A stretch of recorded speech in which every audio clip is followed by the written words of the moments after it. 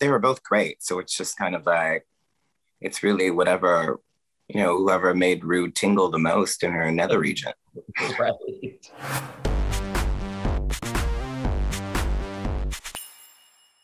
Hey guys, welcome to Drag Us Weekly, a weekly show where we recap what happened on RuPaul's Drag Race All-Star 6. I'm your host, Joe Drake, and this week I am joined by the fabulous, the one and only Miss Pandora Boxx.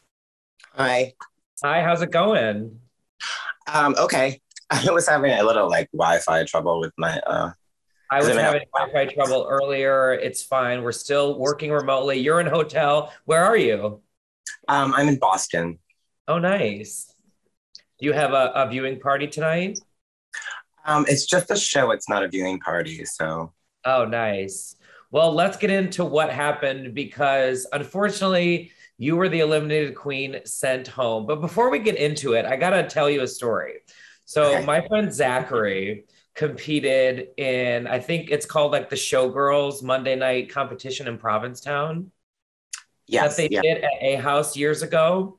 And he competed and you were there. I think you were hosting or sort of running the whole thing. And he said he won the competition, but he said the best part is that Pandora Boxx was so kind to him backstage because he was a baby queen at the time and just said you were so lovely and took him under your wing. So we have been fans of yours ever since that night. Oh, that's amazing. Well, I definitely wasn't hosting because Ryan Landry hosts that show, but I was definitely there. I did a guest spot there one night. Yeah, and he just said you were the sweetest and the kindest, so I wanted to share that with you. Thank you. All right, let's get into what happened on this week's episode. All right, it's time to get into the challenge this week. The challenge was the Snatch Game of Love.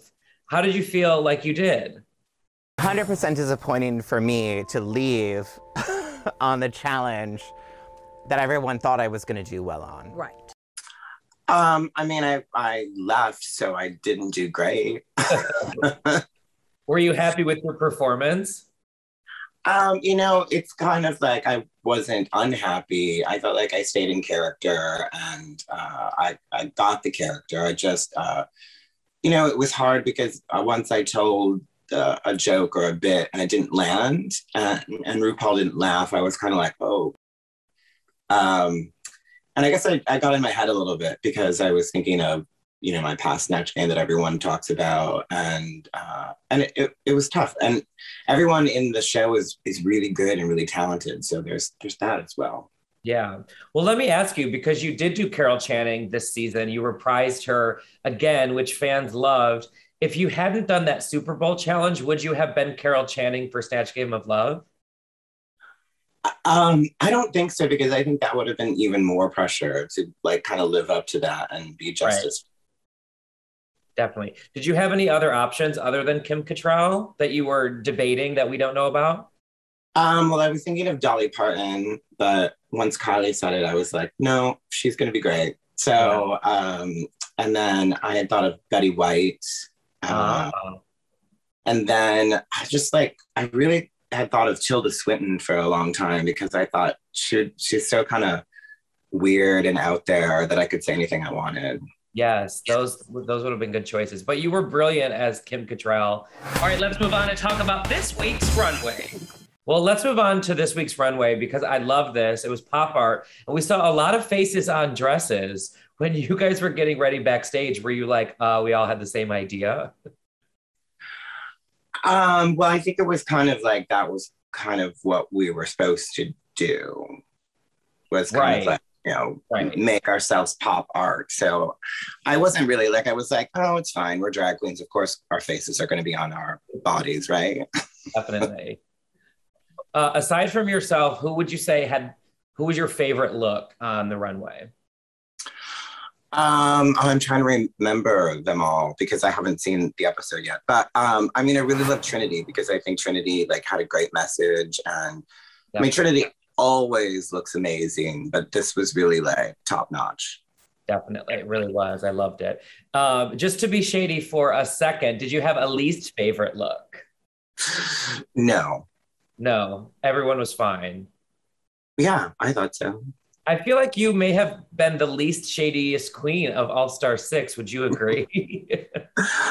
um, yeah, I think so. I don't think I said anything too shady like on there, and I mean, I know that there was some between Eureka and I, there definitely was, but not shade, but we definitely like ripped on each other a bit. And but it was all in good fun. And that's the thing too, like I don't feel like anyone was being like shady on the show or someone that you could be like, oh girl. I mean, Eureka talked a lot. So I was like, shut up. But nobody was being like, I don't really think there was like a villain or somebody being like really extra and terrible. Right. I would agree with that. Speaking of your interaction with Eureka, you had mentioned on the runway that, you know, she was so sort of boisterous and doing her thing with Divine. Do you regret what you said? I know you cleared it up backstage, but Eureka sort of seemed to take issue with it. No, I don't regret it because the way that I was thinking and the way that I feel like I said it was that it was, I didn't know what to say when she was saying the wild and crazy things. Like I didn't know how to react as the character. And I felt like that was just me. And that was just from my feelings. And yeah, I'm glad that she said something because I was able to explain to her that I'm like, no, I was just talking about me. I'm like, I'm definitely not blaming you for me not being able to land a joke.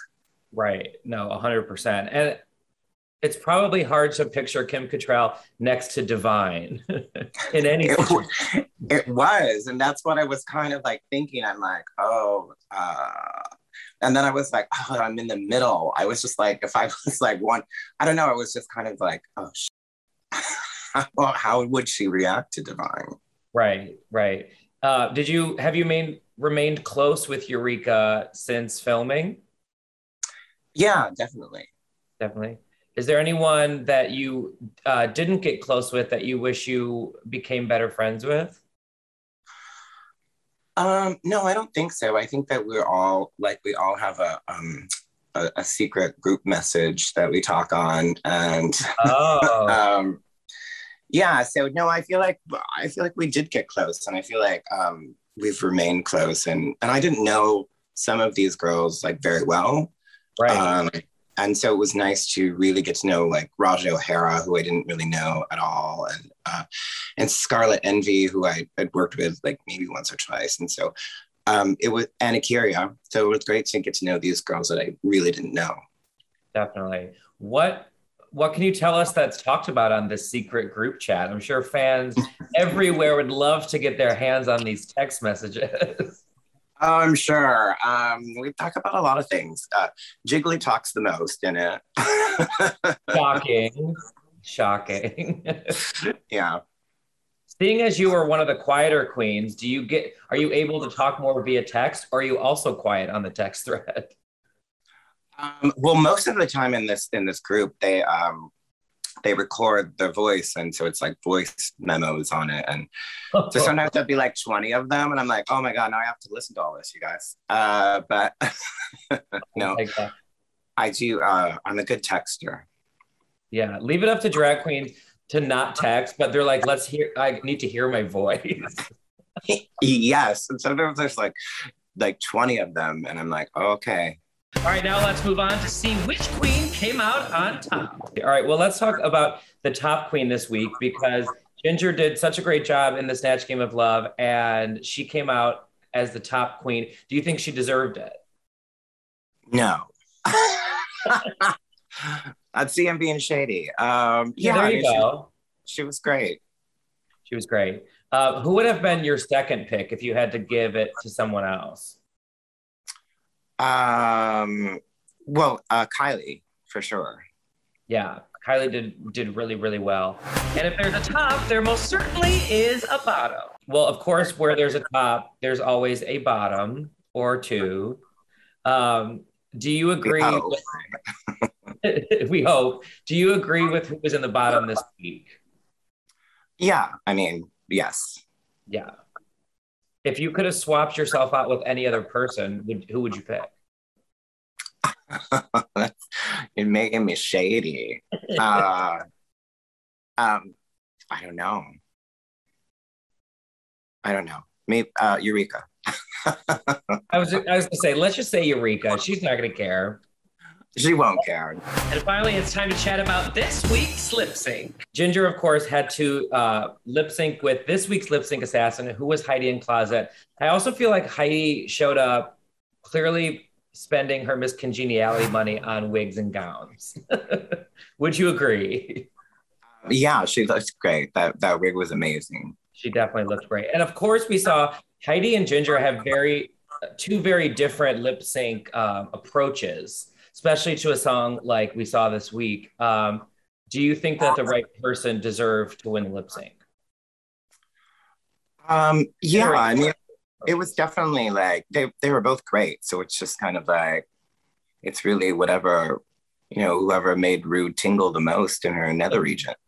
Right. But the girl I've chosen to get the chop is Pandora. No. Sashay away. When you found out who won, were you like, it's me, I'm going home? What were your thoughts? I mean, I knew regardless that it was me. You did? Why is that?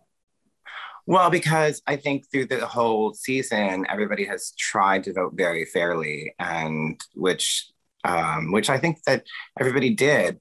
And I was in the bottom twice and I hadn't won anything. So I was like, there's no way that they're not going to vote. They're not going to vote for Trinity. They're going to vote for me. Right. I thought you did so well this season. I kept telling my friends, I'm like, Pandora is like the secret assassin here because she's like sailing through. And I know it's not fun to not win because you had so many great looks. Is there a challenge that you would have really liked to have won that you didn't? Well, this one actually, but I certainly did not deserve to win this one. And it's kind of it's a little bit of a bummer that this is the one that I go home on, but it was fair, and I and everyone did such a great job. So I don't know if there's anything. I mean, I will not say, oh, I should have won this or I should have won that, because I feel like that demeans the other queens if their win, and because everyone did a great job and definitely deserved to win. But I was feeling the acting challenge, and I was like, thought maybe I was in the top on that one, and you were robbed. So yeah, that was one that I was like, huh, okay.